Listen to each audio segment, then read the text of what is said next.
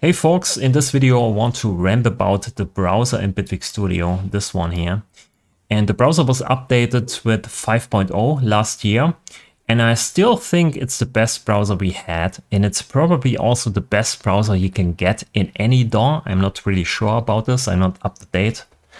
But my favorite features of this browser is that you can search for things like here compressor, and it finds you also synonyms here like dynamics. And it also gives you here devices and presets just in one window, in one result window. Before we had to switch between different tabs, devices and presets. So this one is much better. And my second favorite feature is that you can change here the sort order to by date. So now I can basically find my recent presets I worked on, right? Here the sidechain quantizer, the last preset I made. So I can just, find the recent presets and continue work on it. So these are basically my two favorite features of the browser. The rest of the stuff, in my opinion, is a lot of visual clutter and stuff I don't care for. So like categories or creator things. So maybe I use creator for my own presets here when I search only for my presets. Or devices. I never use this actually, or tags here. What does tags actually don't mean anything. They are completely relative to a lot of different contexts. So let's say analog. What does analog mean? Is it actually a sample or a sample preset of a real synth sampled? Or is it a digital synth that's modeled after an analog synthesizer? So it doesn't make any sense. So a lot of these tags actually don't make sense to me, so I don't use them. So this on the left side here is completely useless most of the times for me. So it would be nice to actually be able to hide this in a way to remove visual clutter. I think you can, right? In a way. Maybe you can change this here at some point. I'm not really sure. But also, I don't want to define all these things. When I do presets here in Bitwig, let's say I do a polymer sound, right? And then I want to save this as a preset. I want to get rid of, you can also here move this now around, this is now also new.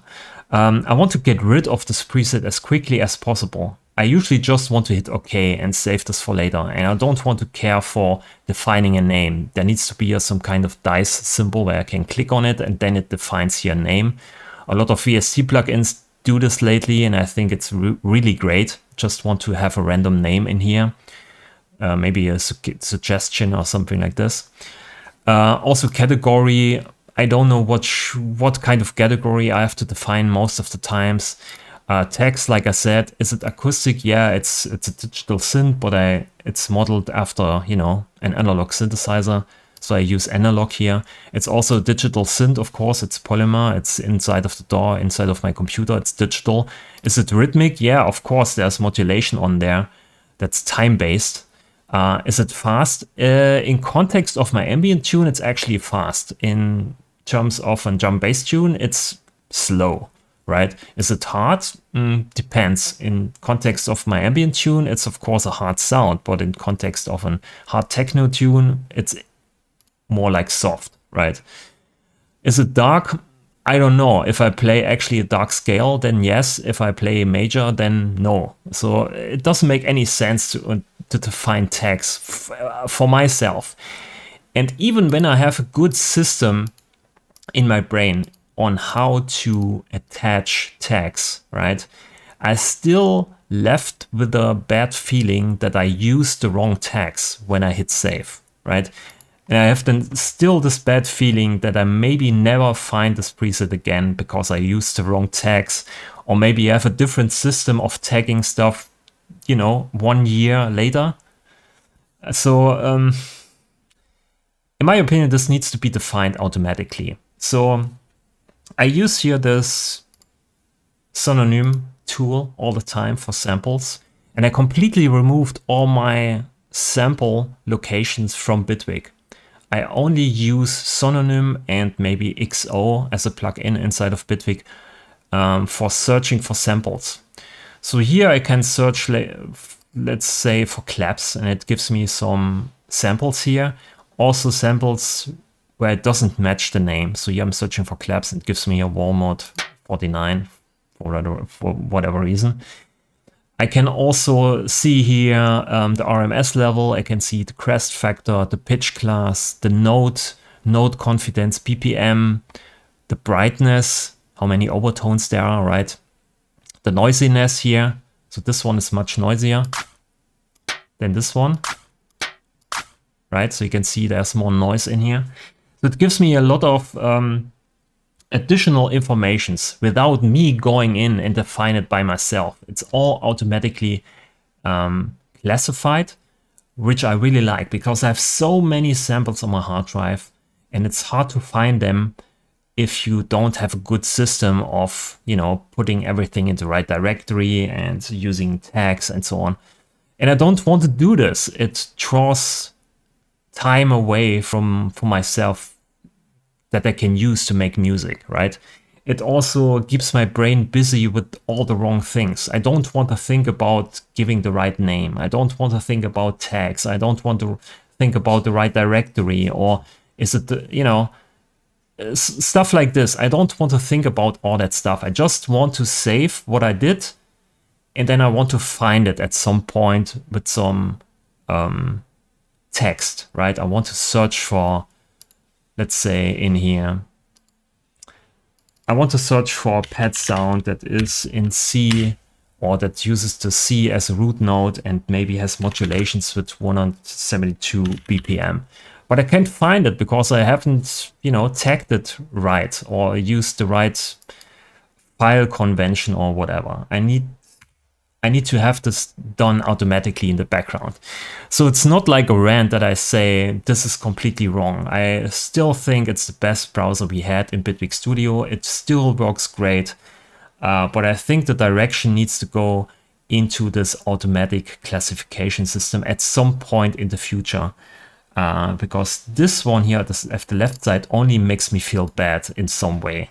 It makes me overwhelmed with making decisions and fiddling around with multiple, right? I can search for multiple filters now here, container, and then, you know, it's too overwhelming, or actually too overly complex designed in a way. I get why we have it, and it makes completely sense for it to be there.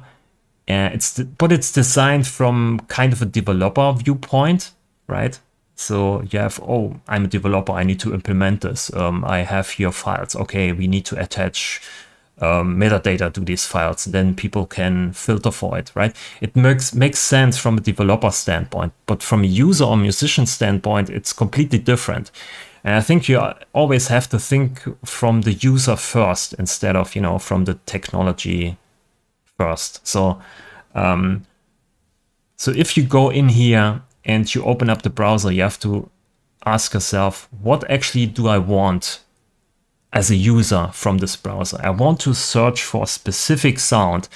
I want to type in a lot of words, and then the result page should give me exactly that, or stuff that matches roughly what I typed in, without me having to, you know, create this whole library of well-tagged presets, well-tagged sounds, and everything in the right directory and so on.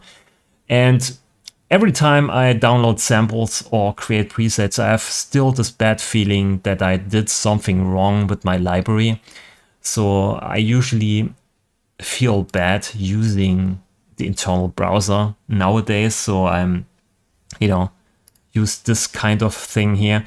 This Synonym app is also not perfect, right? But it goes into the right direction. It has the right ideas. It's an HTML JavaScript application, so it's not really snappy. It takes a while to scan your files, but at least it gives me a different overview over my samples. It makes it possible to find samples I never knew I had in certain situations. Or also XO in here. This whole space, sample space here, gives me basically a nice view on my samples and find samples I would never use anywhere else, because, you know, it gives me a completely different viewpoint, and it's really great. So I'm using this here exclusively for searching for drum sounds and never use anything else. If we had this inside of Bitwig, I probably would never use XO again. It's the only thing that keeps me using XO. I'm not specifically interested here in the sequencer. I can do this inside of Bitwig. And I use the sample combiner here, where I can replace certain samples automatically for something that sounds similar, right? It finds you similar samples. So when I use here a kick drum sound in this slot, right? I can say sample combiner, use a different random sample, and it gives me a different random kick drum, right? In the same class of the kick drum. So it's not like that it finds cymbals or snare drums. It gives you always kick drums here, which is really nice. And I think Ableton started to implement this also with the update 12, I guess, something like this with the drum machine. So this needs to be in Bitwig Studio at some point. It opens up so many possibilities of making use of your samples. I'm pretty sure all of you have gigabytes, terabytes of samples on your hard drive, and you never used maybe 90% of them, because you always go to the right, you know, to the same directories, to the same files, and just pull up your favorite kick drums, your favorite snares, and so on. Wouldn't it be great if you actually have here something like this? And I have here, for instance, here some kick drums I like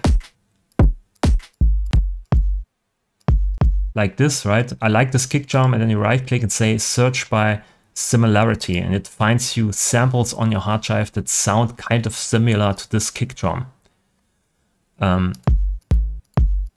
Right, and then you have here kick drums that kind of sound the same.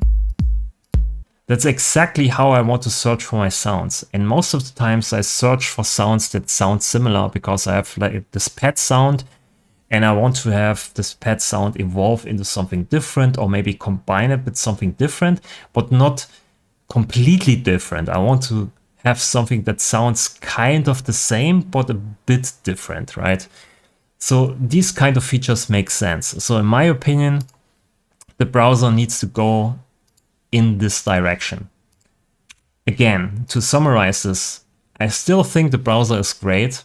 It works great in my day-to-day work. I use it all the time.